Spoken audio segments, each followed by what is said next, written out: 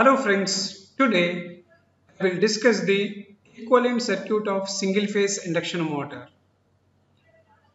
To understand the equivalent circuit of single phase induction motor, the single phase induction motor operation is explained with the help of to understand the equivalent circuit of single phase induction motor, principle of double revolving field theory is utilized here. As per the double revolving field theory, there are two rotors which will rotate in the opposite direction.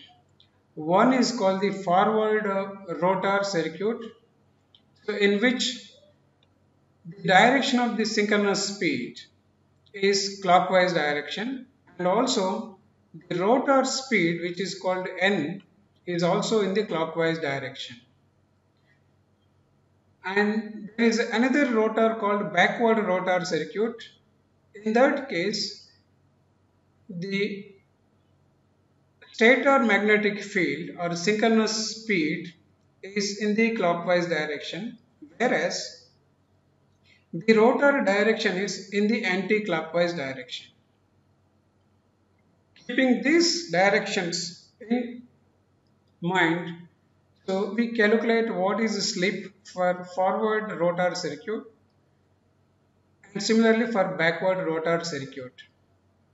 So for the forward rotor circuit, the slip is given by ns minus n divided by ns. Here ns is stator magnetic field speed rotating in the clockwise direction and its sign is positive like this. Similarly, there is a rotor rotating in the clockwise direction. Its sign also plus difference we are taking in the numerator, so we put ns minus n divided by ns. This is the slip for the forward rotor circuit.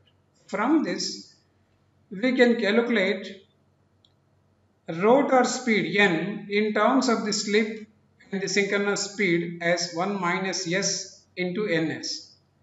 So this s is called the forward slip or simply s.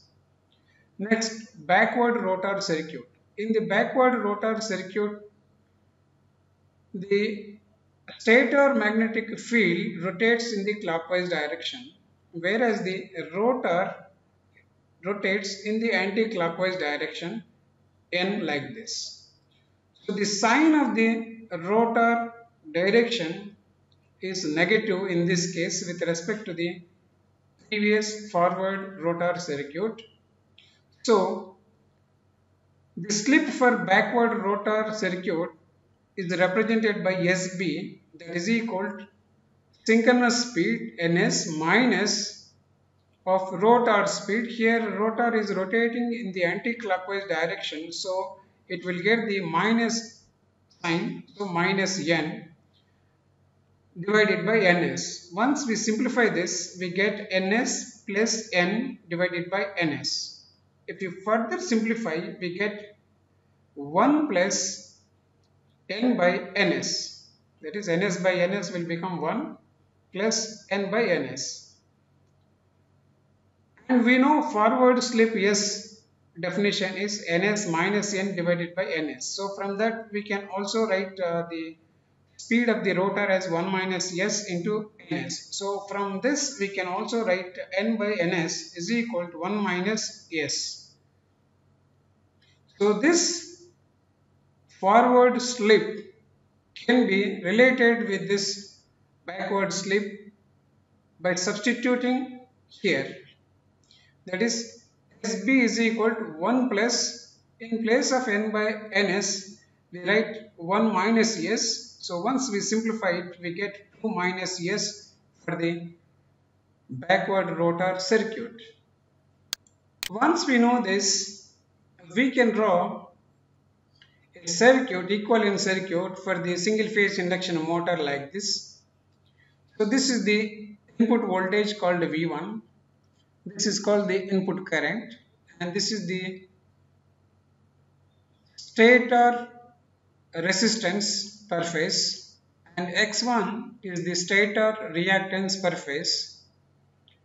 And whereas here Xm by 2, Xm means it is the magnetizing current inductive branch, or simply magnetizing reactance Xm, because the circuit is divided into two parts, that is forward path and the reverse path. So it will also be divided as into two parts, that is Xm by 2, so which will be in the forward path, and Xm, another Xm by 2 is in the reverse circuit, that is backward circuit Xm by 2. And the induced EMF across the forward rotor is represented with EF, whereas the induced EMF across the backward rotor is represented with EB. And here X2 dash means it is the reactance of the rotor referred to the stator side or primary side.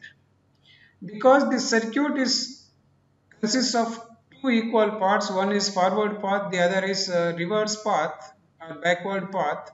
So this X2 dash is divided into two parts, that is X2 dash by 2, one part will come here in the forward path circuit. Similarly, remaining X2 dash by 2 will come in the backward path circuit.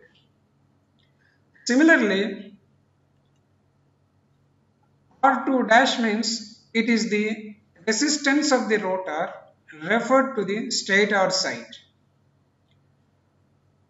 Because there are two equal circuits here, forward path and the backward path, that rotor resistance is divided into two parts, that is R2 dash by 2, here also R2 dash by 2. But it is, each circuit is also associated with the slip. For the forward path, the slip is S, so R2 dash by 2S is the resistance of the rotor referred to the stator side with respect to the forward path. Whereas R2 dash by 2 into 2 minus S is the resistance of the rotor referred to the stator side when referred to the backward path. So in the backward path we have seen the slip is 2 minus S. So that 2 minus S will come in the denominator for the backward path. Whereas for the forward path only S will come in the denominator. The effective impedance of the two branches in the forward path is represented with ZF, that is called the forward impedance. Similarly, the backward circuit net impedance is represented with ZB. The equivalent circuit will change for the blocked rotor test condition, similarly for the no load rotor test condition. Suppose we take the blocked rotor test condition, so means the rotor is at standstill or very low speed. In that case, Xm by 2 is much greater than R2 dash by 2S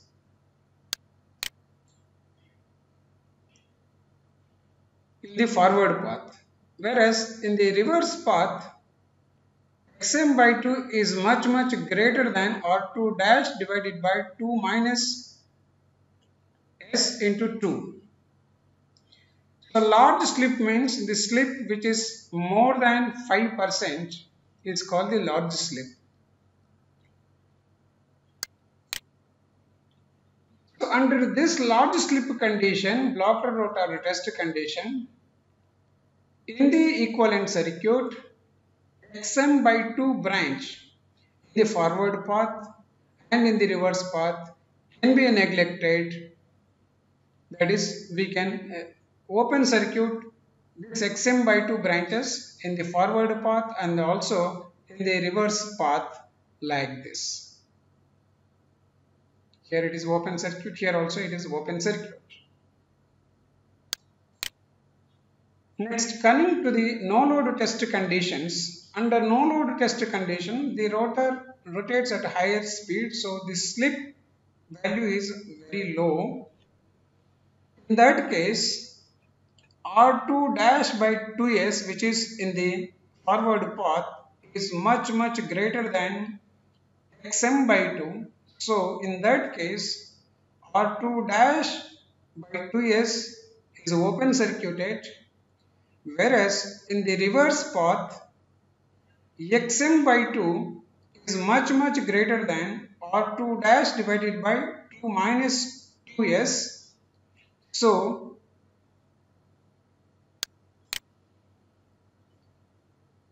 in the forward path, R2 dash by 2s branch is open circuited, whereas the reverse path Xm by 2 is open circuited as shown below.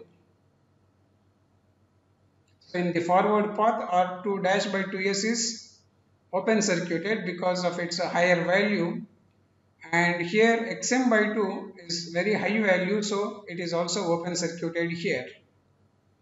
So this is the equivalent circuit of the single phase induction motor under no load condition, whereas this is the equivalent circuit of single phase induction motor under blocked rotor conditions. Now to get the values of this X2 dash and R2 dash, we utilize no load test and also blocked rotor test on single phase induction motor. As we have discussed earlier, from the blocked rotor test, the impedance ZB is obtained using VB by IB. Similarly, the blocked rotor test resistance RB is obtained using the WB divided by IB square, and also XB is obtained using this ZB and RB, that is root of ZB square minus RB square. Similarly, X1, X2 dash can be obtained because these two are approximately equal. So that is X1 is equal to X2 dash is equal to XB by 2. This XB is obtained from the blocked rotor test from here. So then R2 dash we get using the formula, that is RB, which is obtained earlier, RB minus R1. R1 is the stator resistance of the induction motor. Similarly, having known all these values, we can calculate what is Xm by 2.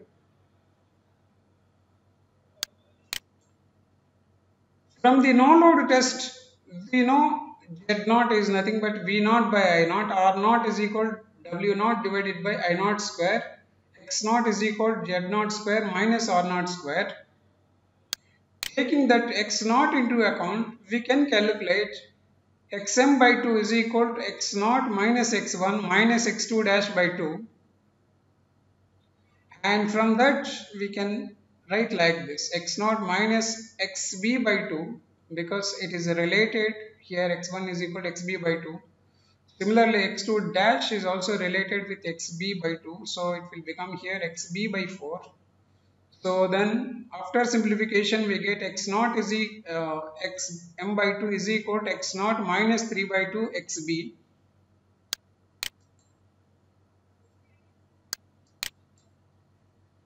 Here R0 is equal to R1 plus R2 dash divided by 2 into 2 minus S.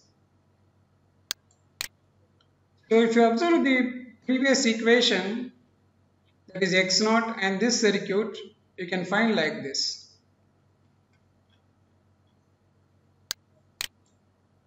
X0 is equal to X1 plus Xm by 2 plus X2 dash by 2 is the total reactance, which is represented by X naught, or which is obtained from the no load test, and this is the no load equivalent circuit of single phase induction motor.